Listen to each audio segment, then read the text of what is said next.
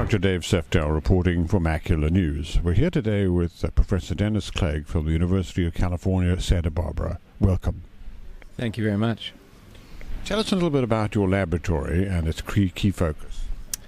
Sure. I'm the co-director of the Center for Stem Cell Biology and Engineering at UC Santa Barbara. Santa Barbara doesn't have a medical school, but we do a lot of basic research and bioengineering research that ultimately leads to treatments for various diseases. Tell us about the presentation that you made at the AMD conference. Yes, I gave a presentation on our work. I'm part of what's called the California Project to Cure Blindness, which is an effort funded by the California Institute for Regenerative Medicine, our state-funded stem cell program in California, to develop a stem cell-based therapy for the dry form of macular degeneration. And what we've been able to do is to take an embryonic stem cell and turn it into the retinal pigmented epithelium, which is the cell type that's missing in dry AMD. And our approach is to grow a monolayer of the cells on a little 3 by 6 millimeter polymer, and the idea is that would be implanted in the back of the eye to replace RPE cells that are dying as the disease progresses.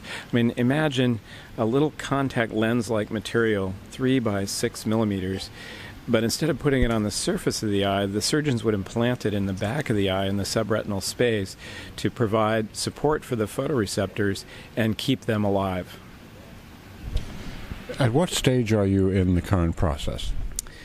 So we're working towards applying for a phase 1 clinical trial. We're hoping to file what's called an investigational new drug application with the FDA before the end of 2014. And we hope to initiate a clinical trial, phase 1 safety trial, in 2015. Where are you deriving these particular cell line from? So we start with the H9 cell line, which was actually one of the first embryonic stem cell lines derived in Wisconsin back in 1998. And the beauty of these cells is that from that one donated 5-day-old blastocyst, we can make millions and millions and millions of cells. And as far as we can tell, they grow forever. So we can grow them, freeze them down, thaw them out, make more, and hopefully, if our therapy is successful, from that one donated blastocyst, we can treat everyone in the world with dry macular degeneration. Initial concerns regarding rejection, is that something you're going to be looking at? Yeah, that's a concern. If it's a transplant, it's like a heart transplant. So we're proposing to the FDA to use immunosuppression in the patients, but then just for a short period of time, and then taper that down, and we hope that the cells will survive and show improvement in the patients. The subretinal space is, at least on paper, immune privileged, and in patients we just don't know what to expect yet. But the beauty of working in the eye is that if there is a problem with inflammation or infiltration of immune cells, they can see that, and we can then treat appropriately. There was a concern in initial studies that were done in, for example, spinal cord neuroma formation. Is that something that you appreciate in the eye? That's a big worry of the FDA. You know, these cells, if left in an undifferentiated state, could grow and form some kind of mass or tumor. So our approach has been to make sure that they're completely differentiated into the RPE cells. And we've done a whole battery of assays to look at whether or not there are any cells left that could grow out of control, and we don't see that. And the FDA requires, before going into a human trial, that we test these cells very extensively in animal models to make sure that they can't form tumors. And we haven't seen any sign of tumor formation in all of our preclinical studies. So what is the timeline then for your study? Well, it will depend on, if we get approval right away to go forward into a clinical trial. We hope we will. And so we would initiate a trial in 2015 that would be a phase 1 study with probably 20 patients, probably with the more advanced form of dry AMD. And the first, approach is to show that it's safe, and so to be completely upfront, those patients probably won't see much benefit because they've already lost their photoreceptors. We're not providing photoreceptors. We're providing the RP that support the photoreceptors. So what we would hope is that would halt the progression of the disease in those patients. But again, we're not providing the photoreceptors. If it's safe, then the idea is to go in at an earlier stage and preserve the photoreceptors and their function. What about patient recruitment?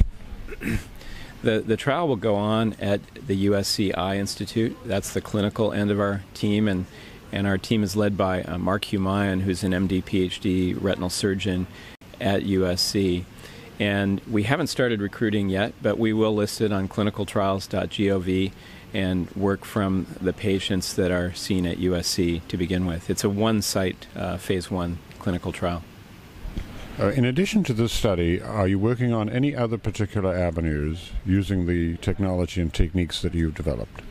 Well, yes, there's a second study that I'm part of that's funded by the Foundation Fighting Blindness, where the idea is to combine photoreceptors and RP cells, and this time start with an induced pluripotent stem cell that could be matched to the patient.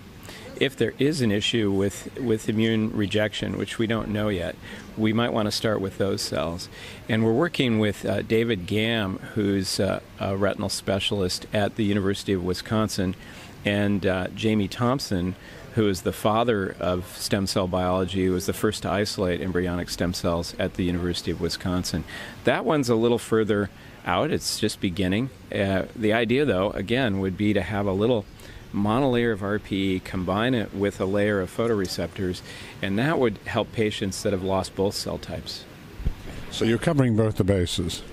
Well, we hope, and that one, as I said, is just getting started and is still a few years away from a clinical trial, but we're hopeful that someday we can translate this to help patients. So what is your message to patients in terms of a timeline? That's everybody asks about timelines, and everybody's impatient and wants to see therapies, and we do too.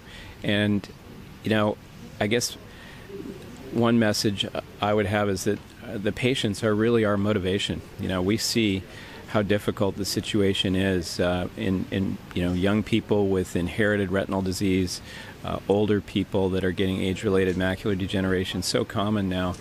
And one of my students wrote an essay recently for the International Society for Stem Cell Research, and she said that the patients are really our jet fuel to keep us going, and we're working as fast as we can and want to press forward. The FDA is also very supportive, and they want to see therapies developed. Well, thank you for your extraordinary work, keeping California first and helping to lead the nation and perhaps the world in a revolution in eye disease treatment. Thank you very much.